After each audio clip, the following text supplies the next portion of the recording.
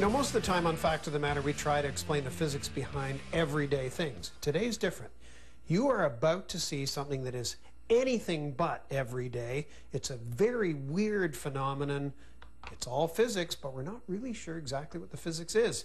John Swain's trying to figure that out, though. He is a physicist, and here's the demo. And right to me, John, it looks like 2 glasses of water with a little electricity happening. Yeah, it's exactly that. It's 2 glasses of fairly pure water, just some distilled water. And this is a phenomenon I'm going to show you in a second. It's a phenomenon that was known back in the 1800s, especially in Germany. Sort of got ignored, and then it got picked up again. It was big news in the last year, because it turns out nobody quite knows exactly how to explain what this is. I'm working on it, but instead of talking about, you know, how it might work, let's have a look and see what it is. Yeah, okay.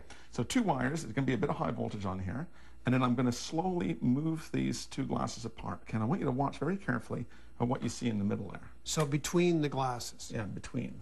Okay. You'll notice that the water is sloshing back and forth. Yeah, and now, that's because of the... can you see that? So what's that going on in the middle there?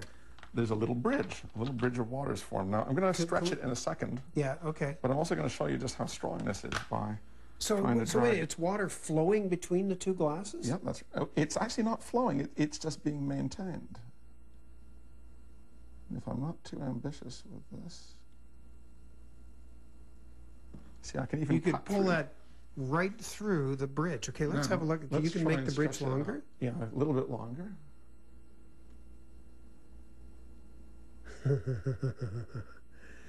And here you see a thread of water, a water bridge that's maintained by an electric field from outside. So what's going on? I mean, in simple terms, why would that happen? Normally, water molecules, they've got little charges on each end, and they arrange themselves around in one or another shape. For example, a nice little spherical drop if they're falling or something like that. In this case, what you do is you put the electric charges in from the outside, a big electric field from the outside that's being provided by these 2 things, and you override the water's normal tendency to arrange itself into, say, a spherical droplet, and you force it into a new shape. That structure is dynamically maintained by an external electric field. But it's not solid, like It's not solid, because you can see I dragged this thing through. It's not really liquid either. It's something in between. It's a sort of rigidified water maintained by electricity from outside. And nobody really knows how that works? Nobody really knows how that works. I'm working on trying to throw some numbers in. Michael Faraday, who was one of the founders of the science of electricity and magnetism, he couldn't do math, and he would think in terms of sort of lines of force between things. So if you like, you could think of this as being held by lines of electric force that run through this, that prop it up. Not material, but energetic, if you like. Now, how far apart could you pull the glasses? You can keep pulling apart for a bit farther. Eventually, gravity wins. Yeah. We can keep going. Oh, that's getting fairly thin.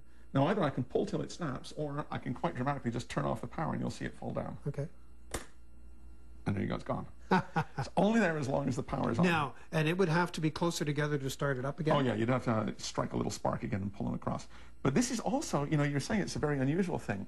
Oddly enough, electric fields this strong appear all over the place, inside fractured rocks, inside living cells. So it may be that, as strange as it is to see in a bulk setting, this form of water, this sort of rigidified, not solid but not liquid, something weird, other water, might actually be all over the place. Might have an important biological role. Might be something that's actually very common in a strange, hidden way. It's totally fascinating. Thanks, John. You're very welcome, John Swain is a physicist at Northeastern University in Boston.